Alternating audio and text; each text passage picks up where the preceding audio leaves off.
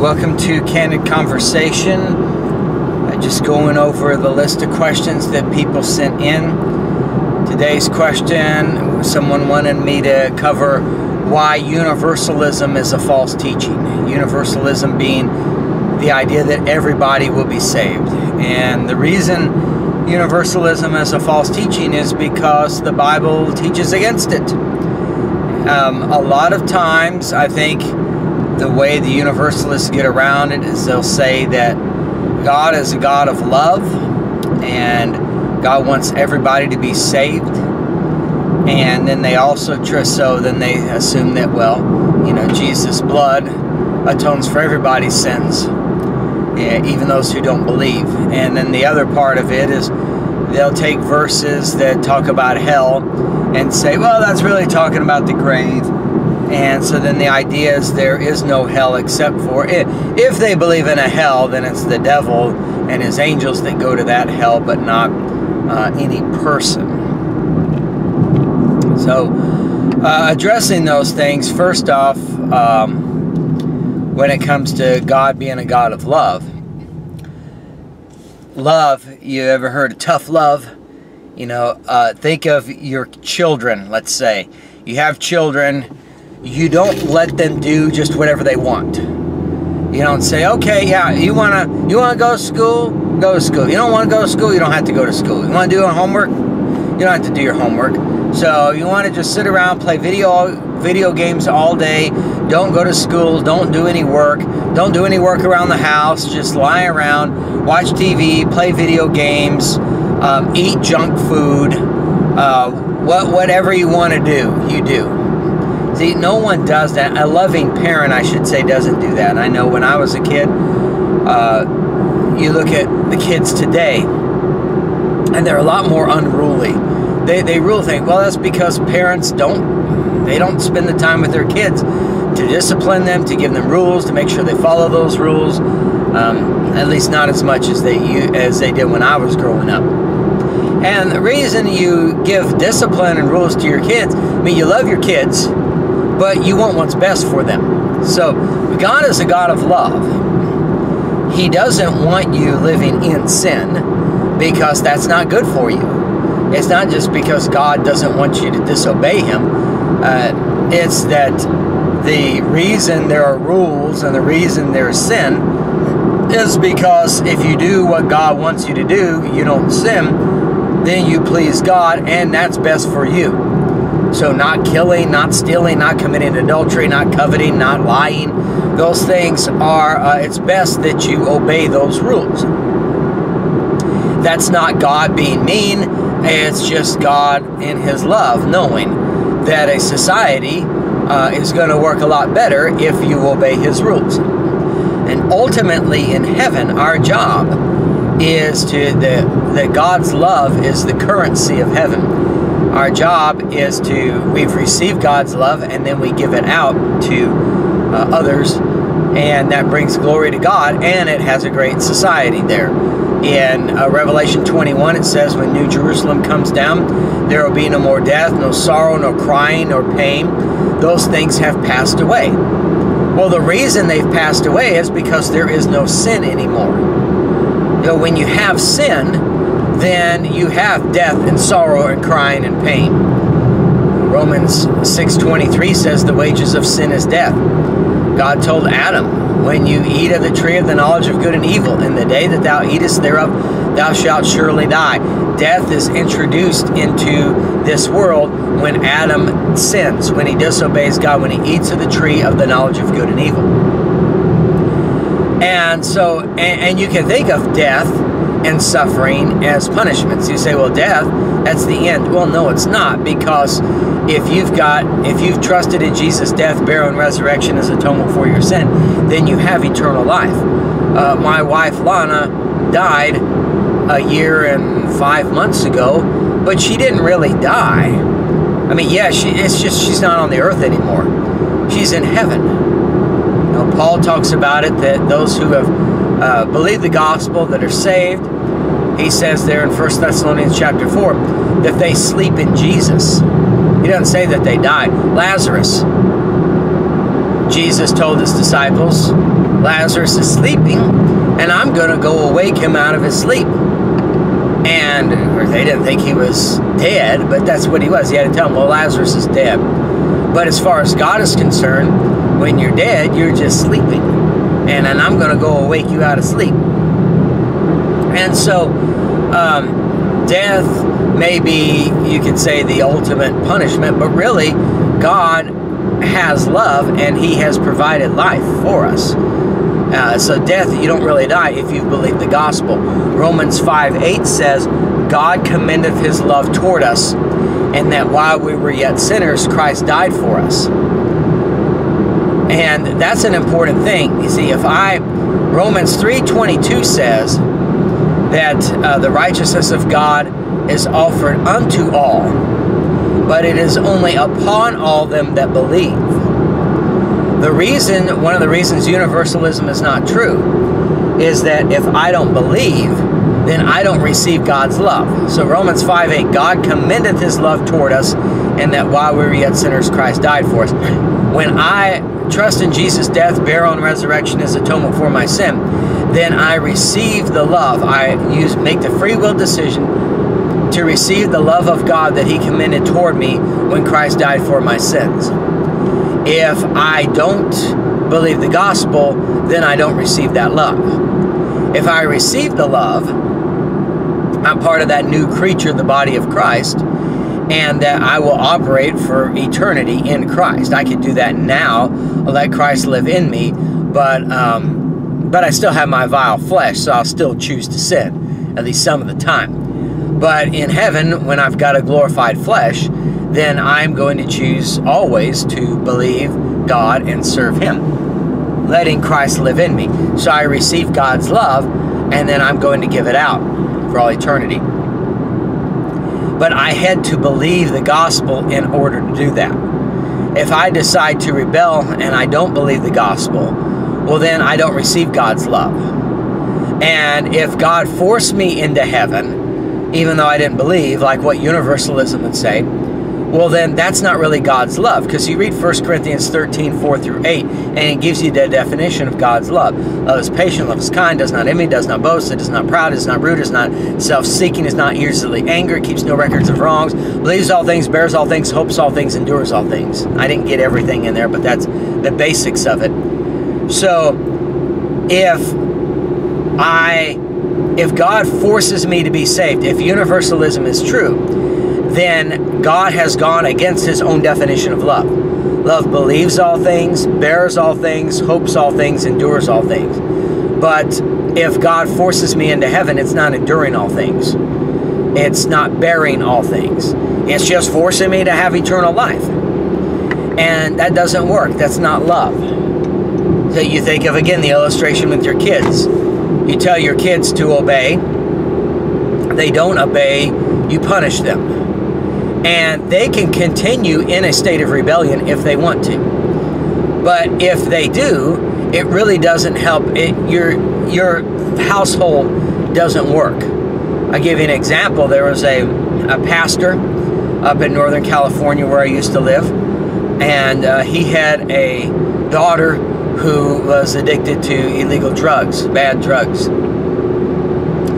Now, he tried everything. You know, he loved his child. He taught her in the ways of God, but, you know, it's up to her as to what she's going to do. And he did everything he could for her. When she was arrested and, you know, in the drugs and that, well, he put her into, a few different times, he put her into these drug rehabilitation programs. But each time what she'd do is she'd sneak drugs in, or her friends would get the drugs in, and so they kick her out of the program because she's ruining it. Now you say, well, the people in the program, they can't have somebody in that program who's sneaking drugs in, because it's going to ruin it for everybody else. And then, so finally, they kicked out of the program. Well, what ends up happening is the girl is now, or the woman now, is just living, she's homeless. She's living on the street. Now, her parents live in the same town, small town. They live in the same town there, But he has to say, comes to the point where he has to say, you're not welcome in my home anymore. Well, he loves his daughter. He wants his daughter to be with him. He'll do everything he can to help her. He's done everything he can to help her. But she continues to refuse his love. She continues to be in illegal drugs and ruining her life. And if she stays in his house, then it's just it's gonna exacerbate the problem and, you know, implicate him and his wife and everybody in his household too, because maybe they get charged because there are drugs in the house, you know. So even though he loves his daughter and wants his daughter to be with him, be in his house and take care of her, she keeps refusing his willingness to help. Drug rehabilitation programs, you know, giving her the gospel, giving her, you know, doctrine from God's word, and everything he can, and she just refuses it all. So he eventually just has to kick her out of the house, or else it's going to ruin the whole house. You know, it puts his family in danger, because when you've got drugs there, or somebody who is burglarizing and get drugs and or is high, so does crazy things, then it's going to ruin the house. There's no peace in that house. There's no safety, no security, it'll just ruin, destroy the whole family. So the daughter has to be kicked out, even though he loves her. And that's what it is with your sin. See, the problem with universalists, they don't realize how awful sin is. I mean, if love is patient, kind, is not proud, is not rude, does not envy, does not boast, is not easily angered, keeps no records of wrongs, does not delight in evil, rejoices in the truth. You know, all those things that we mentioned, God's love is. If you've got a society in heaven where there is no sin, and you get to give God's love out, you've received God's love in that you believe the gospel, then you give God's love out forever by living by every word that proceedeth out of the mouth of God, and having Christ live in you, living by the faith of the Son of God. Then you've got a perfect society with no problems. And that's the reason God made humans in the first place, was so that God could indwell man and share his love to man, and then man sharing his love to others. And so it's a community of complete, perfect love. No problems, no sin whatsoever. And so in that society, any sin would mar it. You know, that's why when Adam ate of the tree of the knowledge of good and evil, he ruined paradise. God had to kick Adam and Eve out of paradise because of one sin. All he did was eat a piece of fruit. But it was rebellion against God, and now he became his own God, knowing good and evil. And so since he wouldn't listen to God, and wouldn't live by every word that proceedeth out of the mouth of God, but he's going to live by his own rules, then God has to kick him out. But God still loves him, so he provides redemption in that Jesus died for his sins. You know, just like the pastor who has a daughter, loves her, and even though she rebels against him, he still provides opportunity, drug rehabilitation program, the gospel, sound doctrine, you know, all those types of things. And she still rejects it. So if you keep her around, it's going to ruin your family and your household. And if God keeps sinners around in heaven, it's going to ruin heaven. If universalism is true, then what you've got is in heaven, it's going to be just like it is on earth. You look at all the problems here. You know why we have so many problems here? It's all because of sin. If you get rid of sin, you get rid of all the problems. So what God does is he gets rid of sin in heaven to get rid of all the problems. And all you have is a society living on love rather than money and wickedness and evil. They're living on love. That's all it is. And it's just a wonderful eternal bliss that you can't even fathom how wonderful it's going to be. Because we've never lived in a world like that. But the consequence of that is, in order to have God's love, then you have to get rid of those who rebel. You know, God loved Lucifer. He was perfect in wisdom and beauty in the day God created him. He was a lovely creature. But then he sinned, and God had to kick him out. So he doesn't love you any more than he loves Lucifer. I mean, it was a created being. And when Lucifer sins, John 8 says he was a murderer from the beginning, and when he speaks a lie, he is the father of the lie. And if God allowed sinners, unbelievers, to be in heaven, they're going to live by their own flesh, their own lust. They're not going to live by every word that proceedeth out of the mouth of God. And they're going to be murderers and liars. And it's going to murder or destroy God's perfect society in heaven. And again, if God forced you into that, well, then there's no free will. And it goes against God's definition of love. You can have, say, a factory, especially nowadays with all the automation, where you could have computers and things running everything, you know, robots putting together things and all this stuff. Well, maybe tasks get done. You know, car manufacturers have robots put together cars. So maybe the car gets put together. But there's no love involved in that. And that's fine when you're building a machine. But when you're dealing with people in society, that's no good. You know, God didn't make... If God just wanted to have... not have his love, but have a society that runs, but just not have any love in it, he would have created us without free will. There wouldn't be any sin, because we would be forced not to sin. But God, all those wonderful characteristics of charity that we mentioned in 1 Corinthians 13, 4 through 8, they come through only when we make the free will decision to trust in Jesus' death, burial, and resurrection as atonement for our sin. And then we use our free will to serve God for all eternity, and God's love comes through us and to us throughout all eternity, and it's just a wonderful, beautiful thing. So the main reason universalism is a false teaching is because if God saved everyone, he would have to take away free will, and that goes against love, so there wouldn't be any love in heaven. And so then the society would be just like, basically, it wouldn't be as bad as it is now, because you don't have the sin and rebellion, but it would be forced obedience. And so it'd be like living on an assembly line at work. You know, the parts get put together because the robots put them together perfectly, but there's no love in that. And so what's the point in that? The highest characteristic is love, and God is love. 1 John 4, 8 says. It doesn't say he's loving. He is love. He embodies love. And so the only way God can have a vessel in which he can share his love for all eternity is if he makes man.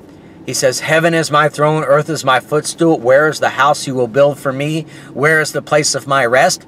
The place of his rest is a body that the Spirit can indwell, God can indwell, that will share God's love perfectly throughout all eternity. And ultimately that body is the Lord Jesus Christ and us in him. So that's why universalism is false. Now, we got a few minutes left, so briefly, verses about, they'll say, well, there is no hell, or hell is only for the devil and his angels, and the word hell should be translated as grave. Very easy to refute all that stuff. There are many verses we can go to that show that hell is a real place of eternal torment, and that humans go there. So a lot of times they'll use Matthew 25:31. The hell is prepared for the devil and his angels. Well, yes, but in that same context, the people on his left hand, called the goats, end up being thrown into that hell. Depart from me into everlasting fire prepared for the devil and his angels. So if the goats on God's left hand are going into the place prepared for the devil and his angels, then they are going to eternal torment. They're going to hell. So the very verse that they say they use to show that hell is for the devil and his angels shows that it's also for unbelievers. Yes, it was prepared only for the devil and his angels, but it ends up having to take in unbelievers as well. The book of Isaiah says that hell hath enlarged herself. Mark 9. In Mark 9, Jesus says that it's better to cut off. If your right hand offend you, cut it off, because it's better to enter into a life maimed than into hellfire. With a whole body entering into hellfire, where the worm dieth not and the fire is not quenched. So the fire is not quenched, it's eternal. The worm dieth not means you're not annihilated, meaning that you always exist in a state of eternal torment in a lake of fire. And he says it 3 different times in Mark 9, around verse 43 to verse 49. talking about hell.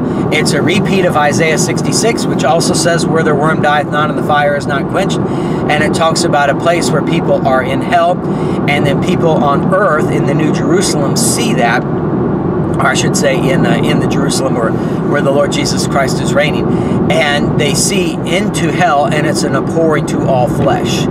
So it shows it's a place of eternal torment, that people are actually burning, literally burning in torment, and the fire is not quenched, so it lasts forever. There is no rest. The worm dieth not, meaning they never die. They're always down there in that degenerated state of a worm, down there in hell, and they're burning and they're in torment, so much so that the people who are on earth can look down there, and it's an abhorring to them to see that eternal torment.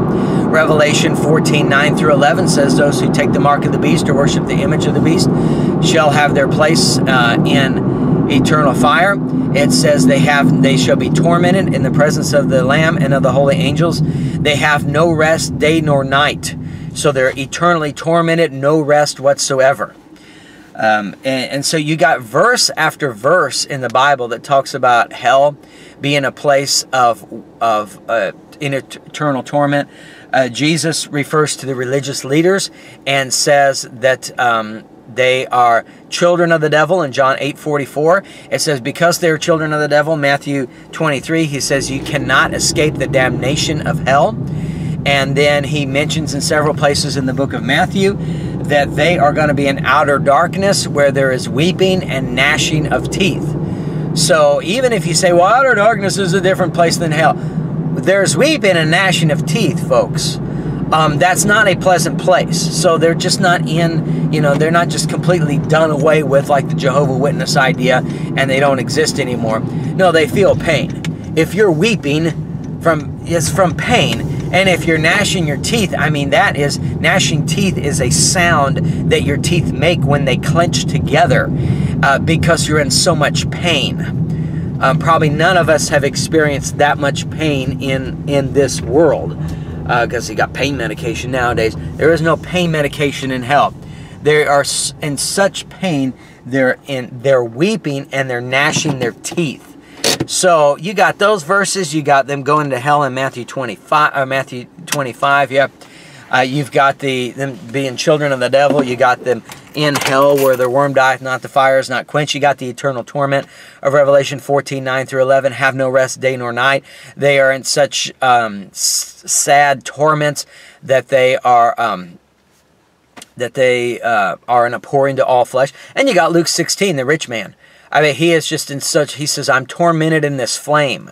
He doesn't say I was annihilated and I can't feel anything. I don't cease to exist, so I can't talk. He says, I'm tormented in this flame. Can you at least give me a drop of water? Some relief. Just give me some hope. And there is no hope in heaven. There is no relief. There is no rest. It's an eternal torment place. And God has to put them there, because if they are on the earth, if they're in God's kingdom, then they are going to ruin it for everybody else.